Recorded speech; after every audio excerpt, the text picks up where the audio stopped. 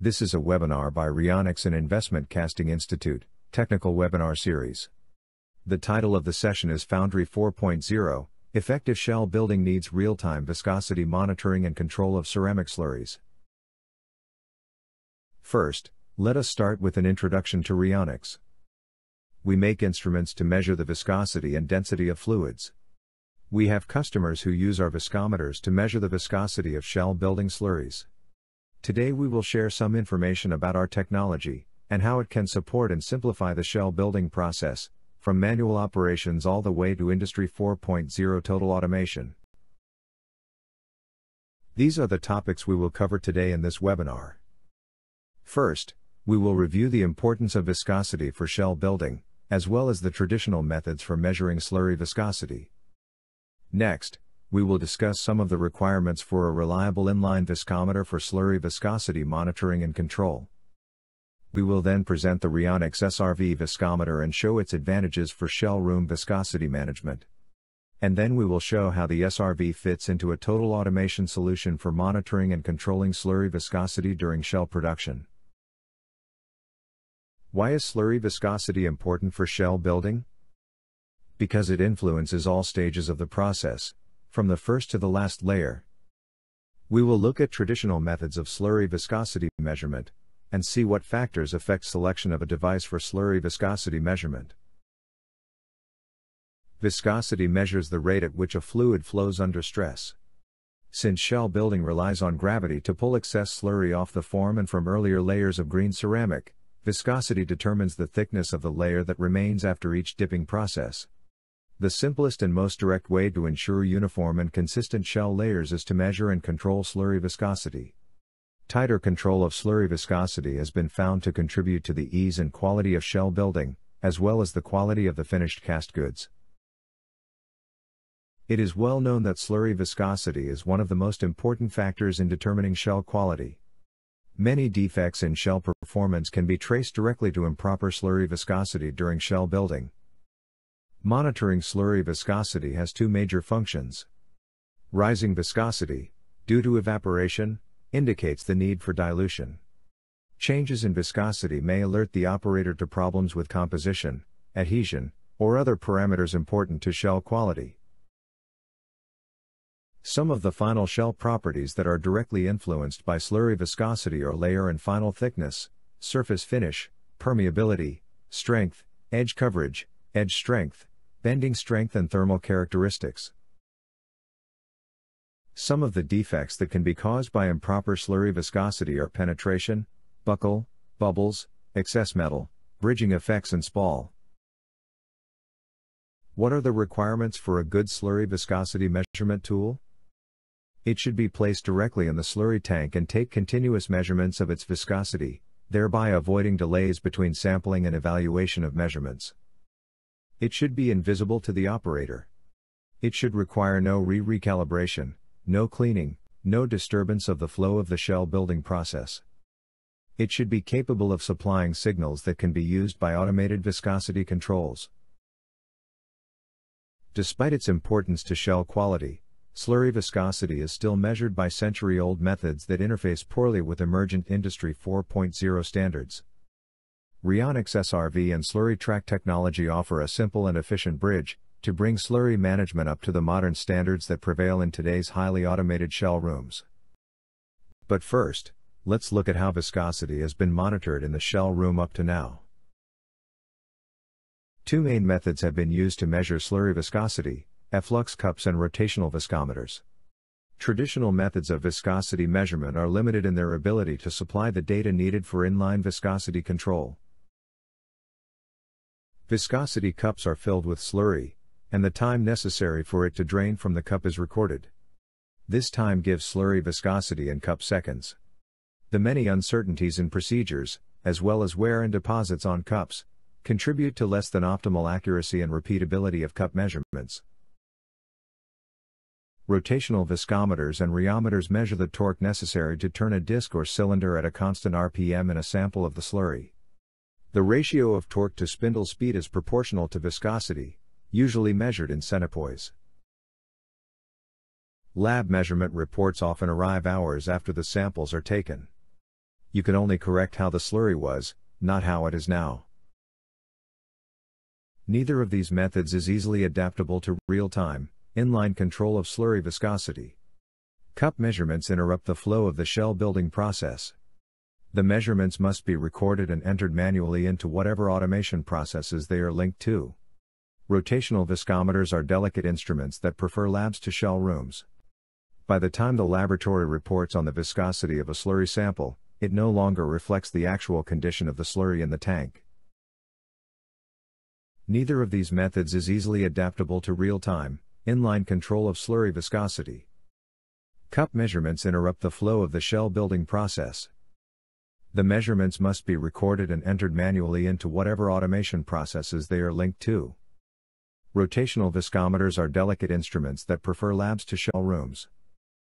By the time the laboratory reports on the viscosity of a slurry sample, it no longer reflects the actual condition of the slurry in the tank. Vibrational viscometers have the advantage of giving real-time inline measurements of viscosity. Each has its limitations, including the following. Difficult maintenance. Easy to damage during installation and cleaning. Tend to be heavy, bulky, and sensitive to damage. That is because they use vibrationally unbalanced resonators that need large counterweights to work accurately. Some are very sensitive to outer shocks and vibration. What characteristics would an ideal slurry viscometer possess? Inline real-time, operator-independent measurement. Maintenance and calibration free. Accurate and repeatable. Fast response. Logs viscosity data. Provide a path to full shell room automation through automatic viscosity control. We'll next discuss the Rheonics SRV, a small, light, robust inline process viscometer that is easy to install in slurry tank and is immune to outer influences. We will discuss its advantages over traditional methods and show how it establishes a path to real-time slurry viscosity control. SRV is a compact inline sensor. It can be mounted directly in the slurry tank to give immediate, real-time viscosity measurements. Its readings are independent of operator skill or judgment. It is robust and never needs recalibration. It reads the temperature of the slurry as its viscosity is being measured, allowing optional compensation for viscosity variations with temperature. The SRV's patented technology is based on damping of a balanced torsional resonator by the viscosity of the fluid in which it's immersed. When a torsional resonator is placed in a fluid, its vibrations are damped by frictional interaction with the fluid. The higher the viscosity, the more it is damped. The SRV and its associated electronics measure this damping and use it to calculate the fluid's viscosity. The SRV resonator is unique, because it is balanced, like a torsional tuning fork, to minimize its interaction with its environment. It maintains its accuracy and calibration no matter where or how it is installed. The SRV can be easily mounted on the slurry tank without interfering with other equipment. It provides continuous measurements, which show the instantaneous condition of the slurry once a second, as well as indicating its temperature. No interruption of the casting process to get a viscosity reading. Traditional methods interrupt the casting process and introduce delays between sampling and viscosity reading. SRV measures viscosity and temperature in real time, with no interruption of the casting process to pull samples, and no delay between measurement and reading. To recap the advantages of inline, immediate viscosity measurement, it replaces offline measurements using cups and rotational viscometers. It is independent of operator skill, maintenance-free, provides robust measurements and is reliable. SRV integrates seamlessly into existing slurry drums and shell room environments. There is no need to redesign equipment to accommodate inline viscosity measurement. Here is a typical use case of the Rheonics SRV viscometer inside the shell room. SRV shows when slurry is getting thicker due to evaporation. Operator compensates adding diluent. SRV shows trend of slurry viscosity and helps predict problems before they happen. Operator can take corrective action if viscosity deviates from control limits. Because it is in the tank where the slurry is being mixed, Its readings reflect the consistency of the actual material being applied to the shell. Displays and logs viscosity data. Log can be used for analyzing the slurry and supporting data-driven quality improvements. Measurements in digital form, so the viscosity can be recorded and entered into the factory automation system without human intervention. Here are some details of the recommended mounting of the SRV and the slurry tank. The SRV is provided with a tank adapter that both protects the sensing element and enables secure mounting with minimal hardware. In this part, we show how the SRV can be integrated into a fully automated shell room. Two scenarios are possible. Option 1. SRV is used as a viscosity sensor. Its electronics can be supplied with a built-in display, so that the operator can read the viscosity value.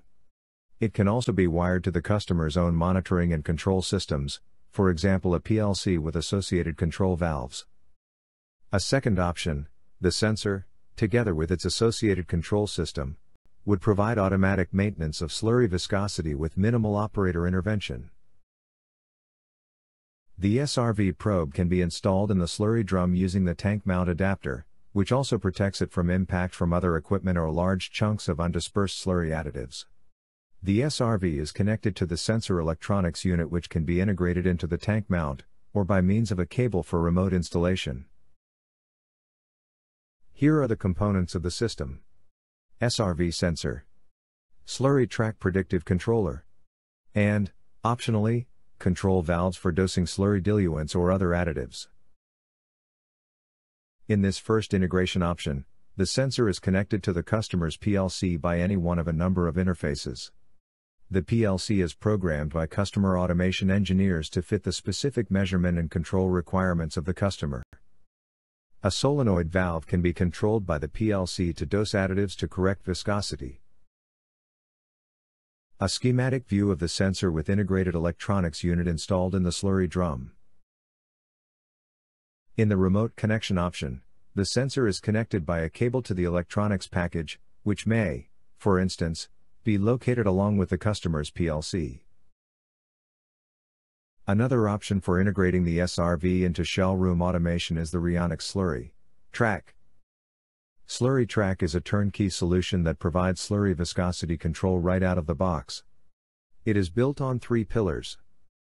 The SRV sensor, a predictive controller, which can send control signals to valves that control diluents and other additives to the slurry tank.